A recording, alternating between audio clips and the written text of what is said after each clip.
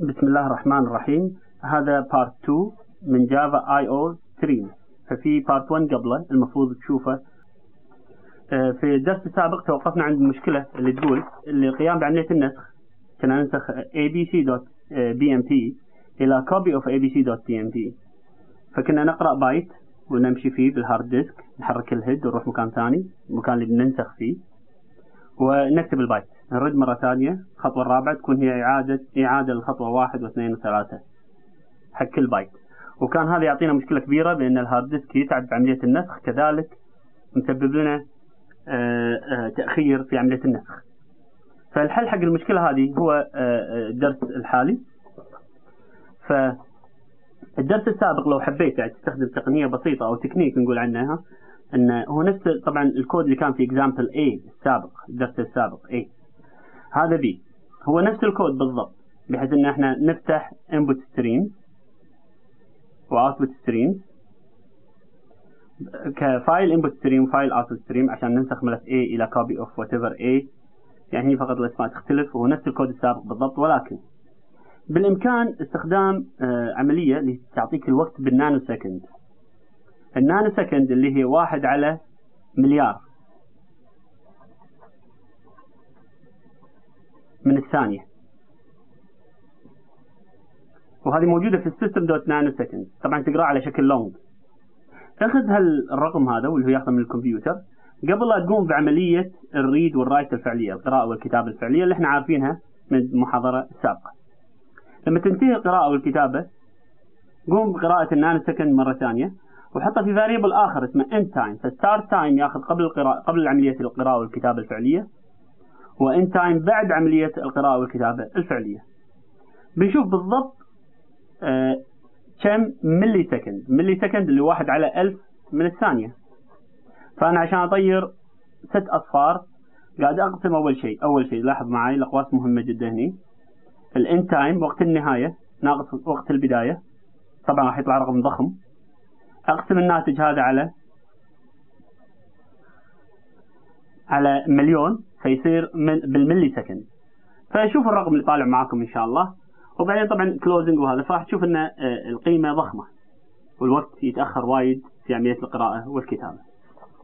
فكتحليل بسيط بس نقول عشان تراجع معي الدرس اللي فات بعد. الإكزامبل A السابق تمام.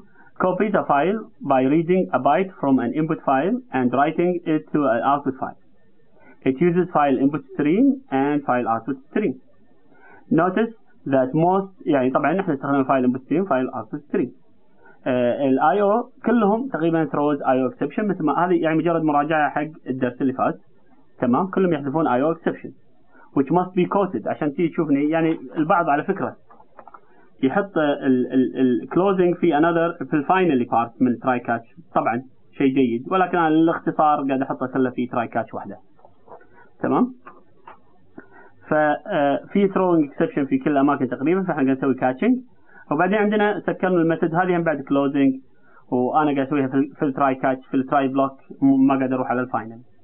استخدمت في example P اللي هو system.nanosecond أفضل من القديمة اللي هي system.current time millisecond. هذه أدق بوايد وأفضل، وطبعا وجدت في JDK 5 1.5. نعم بصراحة ملفك إذا كان تقريبا يعني تختلف من كمبيوتر لكمبيوتر. طبعا 16 ميجا و3 من 10 كان عندي ملف كلفني كذي عدد من الثواني باستخدام الكود اللي شفته معي قبل شوي، واللي هو نقول عنه دقيقة ونص، أكثر من دقيقة ونص طبعا 60 ثانية دقيقة.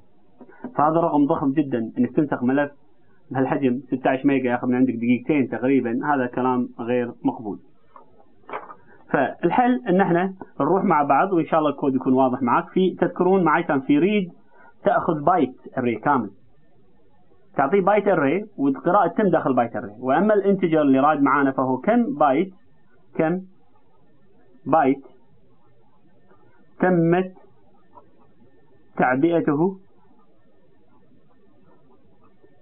في الأري. هذه الريد راح نستخدم هذه إن شاء الله. كذلك بالرايتنج طبعا بالإنبوت ستريم. في الأوتبوت ستريم راح نستخدم رايتنج بايت أري كامل، وراح نستخدم النوع الثاني بعدين إن شاء الله المثال اللي بعده عشان راح يكون في سبب طبعا اللي هو اقرأ واكتب من أحجام معينة في الأري هذا. نشوف مع بعض تطبيق أفضل.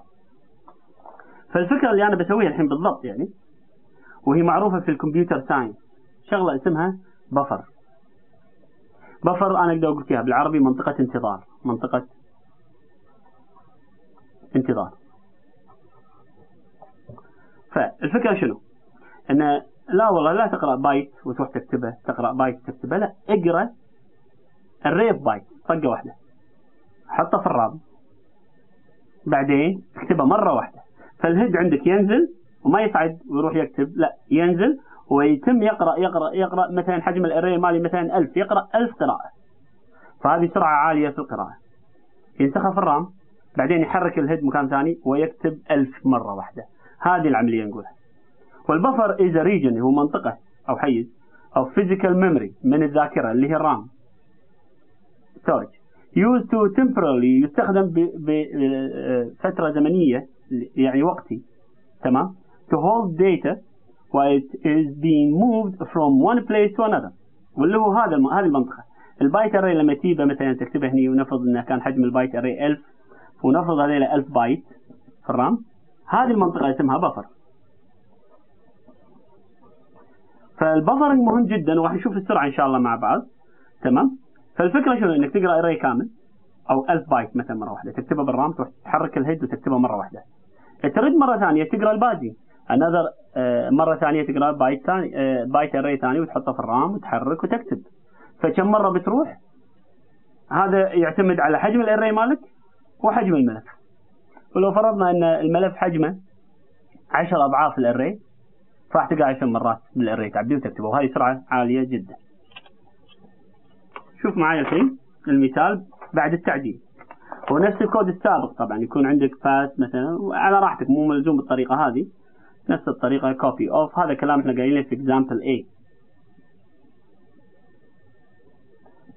خالص، لكن عملية القراءة اختلفت الحين والكتابة. أول شيء بتسوي بايت أري سميته M. طبعا أنا استخدم أحرف صغيرة عشان يكون عندي حيز أكبر في الكتابة، وحددت حجمه 1000 بايت، ف1000 بايت at a time. الأفضل طبعا يكون multiple of 1024، 1 كيلو بايت، 2 كيلو بايت مثلا، رقم صحيح من هذا رقم قابل للقسمة على هذا. فيكون أفضل مثلا 2 كيلو بايت، 4 كيلو بايت، 16 كيلو بايت وانت رايح. طيب انت عرفت الاري هذا، حلو، انتجر A، وهذا كالعادة. لاحظ A في المرة هذه ما راح تشيل البايت اللي راح نقرأها، لا، راح تشيل حجم الاري اللي تعبه هنا. فالريد النوع الثاني اللي تاخذ شنو هني؟ بايت اري.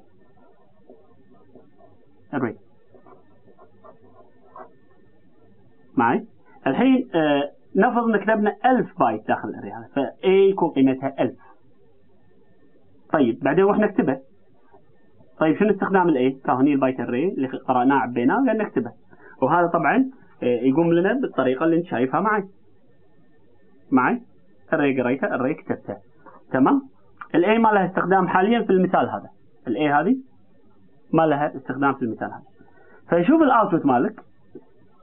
طبعا بعدين كلوزنج كالعادة واحنا عارفينه. فالقراءة زاد عليها سطر، واستخدم الام في التعبئة وفي الكتابة. هذا راح يعطيك سرعة عالية جدا جدا، حتى تقدر تحط التكنيك مالك اللي هو انك تاخذ النانو سكند قبل الكود هذا والنانو سكند بعد الكود هذا، راح تشوف ان السرعة عالية جدا. بس لو تروح تشيك ملفك الرئيسي ABC، راح تشوف مثلا لو كان حجمه بالبايت هذا الحجم، واللي انا اكتبه لك هنا 345.407، وشوف النسخة الكوبي، تمام. راح تشوف ان الاوت ماله 346.000. افتح الملف هذا راح يفتح معك ان شاء الله، ولكن النسخ مو صحيح. هذا رقم مضاعفات 1000، والحركة اللي صارت معانا لان احنا كتبنا الام على عدالة. فاخر بايت تمت قراءته، بايت اري تمت قراءته، ما كان معبى 1000 بالكامل معي، ما كان متعبي بالكامل، مثلا كان متعبي لهني، ولكن تمت كتابة هذا بالكامل مع المنطقة الفاضية داخل الملف الجديد، الفايل اوتبوت ستريم. هني السالفة تصير ان النسخ مو دقيق، المفروض يعطينا نفس الرقم هذا هني. عشان تحل هالمشكلة هذه طبعا تعدل على الاكزامبل سي اللي شفتها معي قبل شوي. سطر واحد بس مجرد، هو نفس عملية انك تعرف array حجمه 1000 وانك تقرأ، وهذا كله صحيح، كله ما فيه الا العافية. ولكن حدث ما تبي تكتب، اكتب حجم الاري مالك باستخدام الاي. فالاي راح تقول لك اخر كمية تمت قراءتها، واللي هي عادة ما تكون 1000، احتمال تكون اقل من 1000. فمثلا اخر مرة قريت 830 بايت، الاي راح يكون فيها 830. حجة الكتابة، اكتب الاري مالك ام بداية من الصفر start from 0 الى مثلا الرقم اللي اي يقوله، اللي هو مثلا في حالتنا هذه 830. بالحالة هذه لو نفذت راح يعطيك نفس السرعة اللي طافت قبل شوي، سرعة عالية جدا، ولكن راح يعطيك دقة ايضا في النسخ.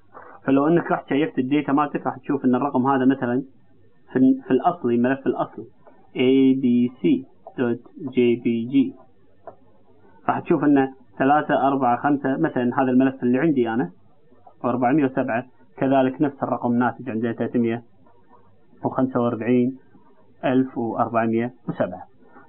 بالطريقة هذه انت استخدمت بافرينج تكنيك، والعملية دقيقة جدا والسرعة عالية.